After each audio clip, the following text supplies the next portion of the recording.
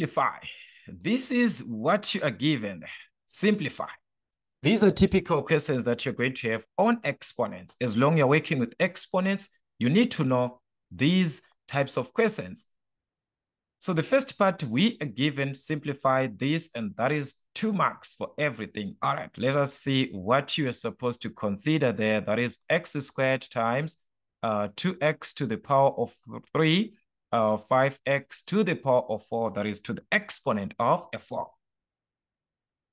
So this is a product, meaning to say you're multiplying these, and whenever there is the number that is not shown, that is invisible, you must know that there is a 1. So what does it mean? We can multiply these numbers together. Then we move on to the part of x. There's x, there's x, there's x there, which is the base, which is the same. Not forgetting that once the bases are the same, you are going to use the laws of exponents. Provided that the bases are the same, you're supposed to use the laws of exponents. X to the exponent of a, when multiplying x to the exponent of b, because the bases are the same, you add the exponents. You are multiplying, you add these. So multiply, add, divide. What do? You subtract. When it is a division, you will subtract the exponents. So this is the idea that you're simply having. So you're going to multiply 1 times a 2 times a 5. So 1 times 2, that's a 2 times a 5, that's a 10. So this will give us 10. You put the x as it is. You see, there was x here, there was x. But now it's a single x. It's just one x that you have there. So you just write this as 1x. Then you add these numbers, 2 plus a 3. All right, 2 plus a 3, that's a 5, plus 4, that is going to be a 9. So you add the exponents, x to the exponent of 2 plus a 3 plus a 4. So if you add this, that's a 5, plus this, that's a 9. So this is what we're supposed to have at the end.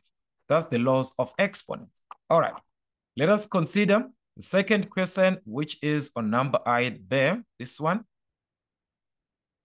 So that's a product that we are given. Again, we are supposed to use our laws. We are given 2a to the exponent of 3, which is multiplying, that's times 3ab to the exponent of 2. And this whole bracket is going to multiply minus 3a to the exponent of 2, b to the everything to the exponent of 2 like this. So there are so many things that you need to consider here. One, the product that we have inside of this bracket. There's a bracket there, but inside of the bracket or inside of this bracket, there is a product.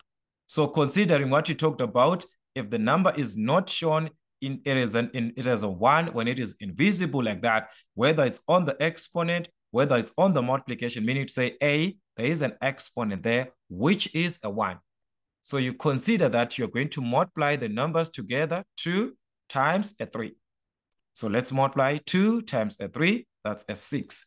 The moment you work with a, you are multiplying the bases which are the same on a. So what do? You add the exponents, just like this part, a plus a b under the same a. So that will be a to the exponent of 3 plus a 1, that is going to be a 4.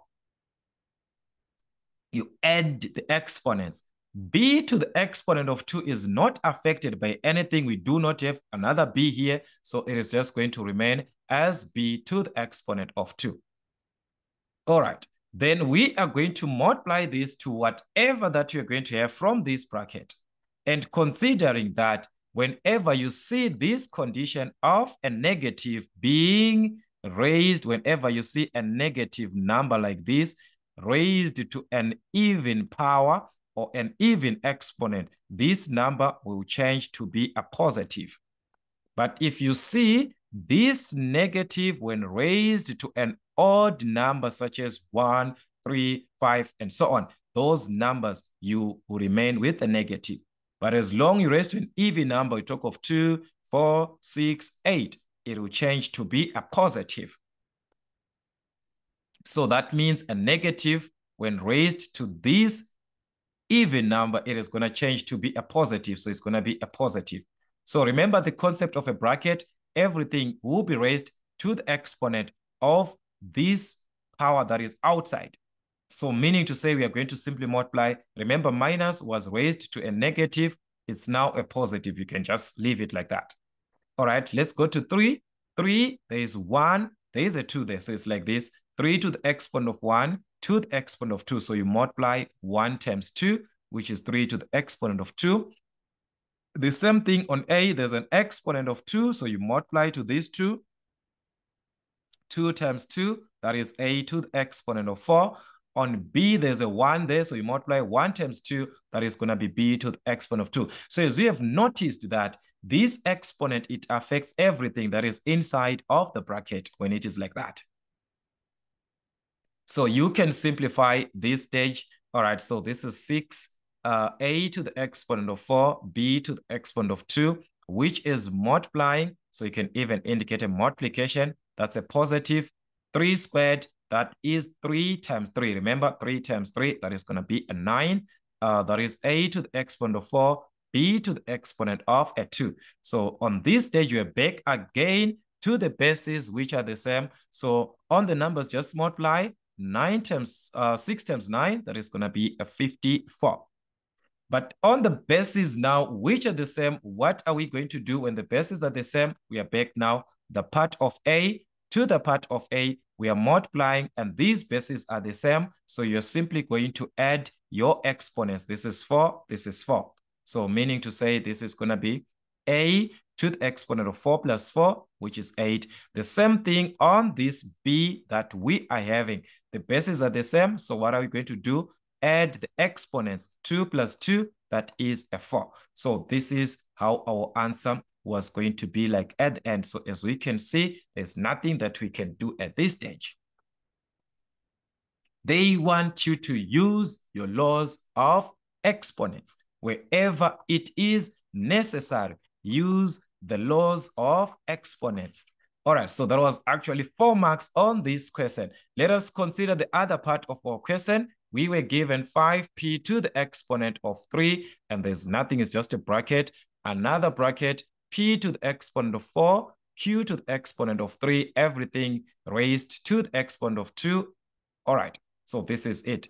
Then everything that we are having here is over 10p q to the exponent of a 3. So how are we going to simplify this? Take note, this first bracket that we are having is not affected by anything. It is not affected by any exponent. There is nothing, yes, just like there's an exponent of 1. So everything is just going to remain as it is. If we raise 5 to the exponent of 1, is just going to be 5. This and 1 is just going to remain as p to the exponent of 3. But in this bracket, you will see that there is an exponent which is there of 2. That is going to affect every exponent. Remember what I said? Exponent to an exponent, you multiply. So that is going to be p to the exponent of 4 times 2, which is 8. Exponent to an exponent, you multiply. So that is going to be q to the exponent of 3 times 2, which is a 6. Everything that we are having is going to be given as 10p q to the exponent of a 3. So this is what you are going to have. So we simplified this bracket, but by expanding this bracket, we can see also that there is something to be simplified in the numerator. And what is it in the numerator? We have the p and the p, the bases, which are the same, again under a multiplication. So that means we are going to add our exponents as well. So this will be 5p to the exponent to add 3 plus 8. So 3 plus 8, that is going to give us 11. And thus we've got q to the exponent of 6, everything over 10p q to the exponent of a 3. So we can divide these numbers that we are given by 5, which is the highest common factor. 5 into 5, that's a 1. Into 10, that's a 2. So if you move on to the p, we are dividing the bases that are the same. We are dividing. This is a division. So you are going to subtract the exponent. This is a 1. So that's 11 minus 1, which is going to be given as p to the exponent of a 10. So what we simply have is that on the numerator, we are going to be left with p to the exponent of a 10. Let's move on to q. We do the same thing on q. You are dividing. So you are going to subtract the exponents. 6 minus 3.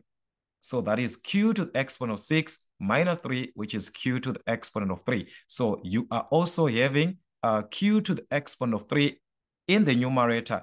Everything over what this is already cancelled, so you are just left with a 2. This is how these questions are going to be given. You need to work with more questions so that you do understand how to simplify these typical questions. So we shall have more questions like this from Mason African Motives. So do the right thing by subscribing to this channel so that you won't miss any of the classes that we shall have from Mason African Motives. Till we meet again.